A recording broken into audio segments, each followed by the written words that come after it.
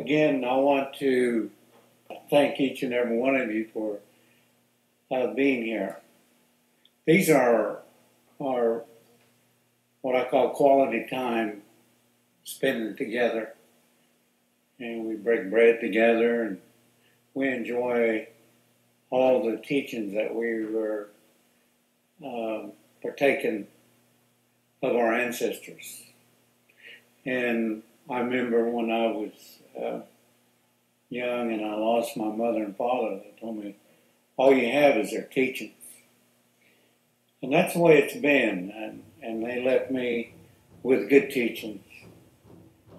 And I enjoy that. And that's what I think is something we don't want to lose. And that's part of that's in our language. It's always going to get back to language, and it's always going to be the tool that identifies who we are.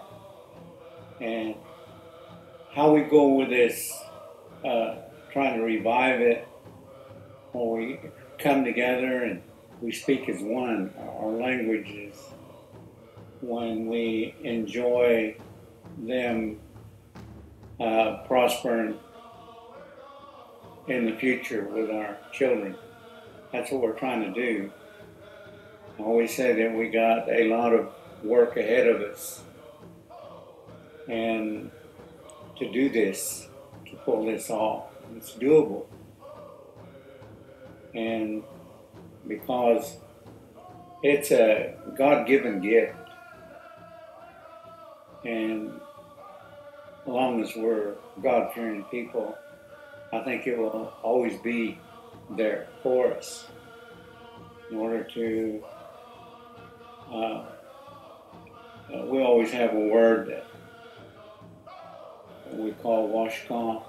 I think we all have that. All the tribes have it. Washcon. That's a big word. We use it a lot.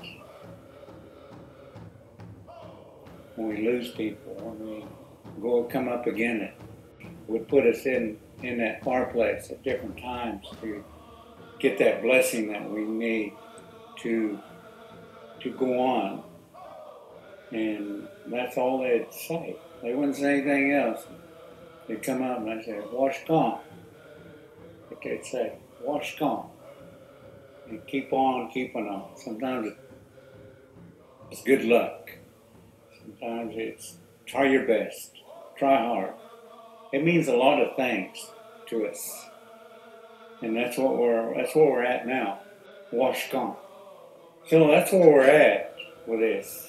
And we got some wonderful people in this 501c3, our board. And I told them last night after the hand game, we had a wonderful hand game last night. A lot of spirit. Made me cry. That's how much spirit there was in that. When it's like that, well then God pitied you. He come down and He blessed what you're doing. And that's what they say. They always look for that spirit in there. Our people were very, very aware of when God would come in. And they like that. And that's what they strive for. Anytime we have a dance, they would make sure that that spirit's going to come in there. And that drum has that in it. It's a person. We call it a person. And it's a good person, kind person. And it's got rules to it. It's got different, and we go by them rules in our own way. And it's all about respect. And the respect that you have for yourself, the respect you have for different ones, and you keep it in front of you, and you'll go a long way, as they said. And they always said that. The teachings that we have, and they're embedded in our language so that we feel like it's worthwhile to keep the continuation of our languages going. And that's my wish, and we put a lot of stock in our people today, and they're young. and they got that mind, and they can operate in these European ways, and then they can come back and look at the traditions and the traditional values that we have, and they can caress them, and they can use them to harness whatever we want and go into the future, along with the European ways. We've learned to get along in this world like that. And I think for our people, the education and a lot of things that come into our life now, we can do that. We can go hand in hand with this.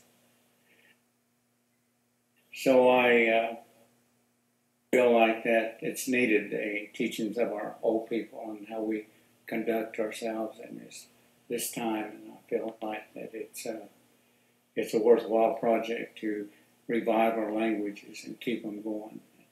Even the white man knows that. So I want to say that I really enjoy being here with you these last few days, yesterday and today, and I feel like that I will miss you until we meet again. I want you all to enjoy your trip back. I hope you've taken something back with you, and I hope you return again. And we're kind of unfortunate in that we've lost some of our speakers. That's a big loss. We don't know how big. It's a big loss to lose a speaker. And we've lost our share of them. The Osage tribe, I know, has lost all theirs. And we got some that we feel like they're precious now, that's still living. And they are precious. And we want to take advantage of that while we can. So I want to say that much. I feel like that leaving this in these board members' hands, we're leaving it in good hands. They're all God-fearing people, and they're praying people. And we started out with a prayer, and I guess we'll end with a prayer. So, Ayin tatsi wakanda yishinke. Hampa de shi owikia. Ia o wala maji wata dekeski pajin katata o wada ki kanta niksha apata da kana ki kombra. Le konsea ha de toa se nikashia pata Dhegiha le konsea ha de tata o wada ki kampi kombra da wada ke pi ankonda.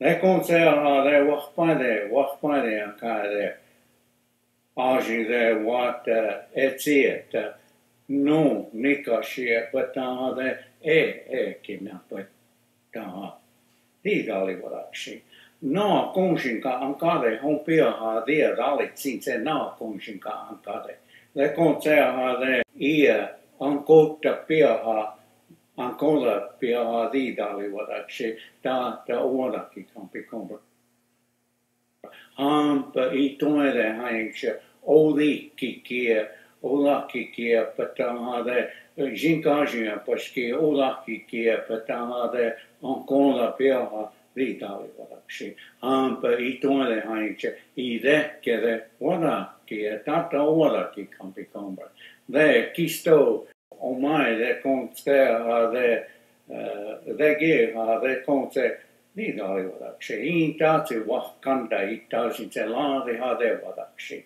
ain tati Vi dali warakshi, vish dalishkache. Ain tati owenashki. We're very thankful that you allowed us to be here, and very thankful. And we miss those people. There's people that have gone on. And I want to think of them at this time, Father. And the people, Lil Cook and Harvey Wells and Donna Parker, they were speakers, and they were very very instrumental in this Dhegiha, the meetings that we have and the things of fellowship that we had. They were behind that, and they were part of this, and we miss that. Every time we miss our people, we turn to you, and I'm turning to you for the comfort that you can give these the loved ones that's left here, and the void that's in their lives, and we go through that from time to time. I want you to watch over these people here when they leave and they go back to their homes, that their homes will be better for them when they get there, and the things, and nothing's changed, and the life that they're going to go on from here, and the support that we're going to need, and the encouragement that we can give each other, and the fellowship that we learned here from being together. Those I call quality time, Father. I want you to watch over us, that we will be ever so mindful of your ways and the respect that we have that you've given us, and that my people used to say, "O nikashi, itachi wakanda, o nikashi wakshichein she'ah." They never took anything for granted, Father. The hearing, the seeing, the walking, the doing things, and everything. They never took that for granted. They always were respectful of what you've done for them and the things that you've done. We won't want to give up them things, those teachings. They call them teachings, and they go a long ways in our relationship with one another and the relatives that we have, and the friendship that we have, the fellowship. And they used to say that in their language, and they could say it so nicely in the way, and get across the point so nicely. And I just ask that you look down on me, and you pity what I say, and you watch over me as I try to say the kind of things I need to say. And I want to say the kind of things that were said ahead of me. The people that prayed and they offered prayers, and they wanted us to meet like this again, I'm sure. And they wanted us to have that relationship. And we've had that down through the years in our language.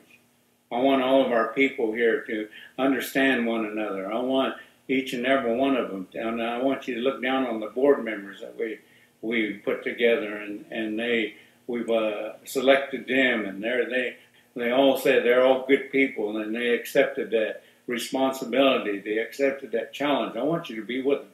I want you to help them when they're going to meet. I want things to work for them. I want this Dhegiha. We'll be back again next year, and it'll be under the hands of somebody else. I want that to happen, Father, because if we do, we look into you for that guidance and that direction, because you're going to pity us and you're going to take care of us.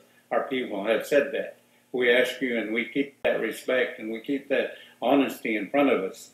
And I want you to look down on each and every one of us as we go back to our home, take care of our homes and our people, watch over our languages, watch over and revitalize that for us, and all the things that I need to say and I didn't say. I want you to take care of that. I want you to take care of me as I pray, and to help me with my prayer and all these things that I say in a humble way. And I got a lot of faults, Father. I want you to overlook my faults, and you take care of this, and you hear my prayer. Amen. Thank you.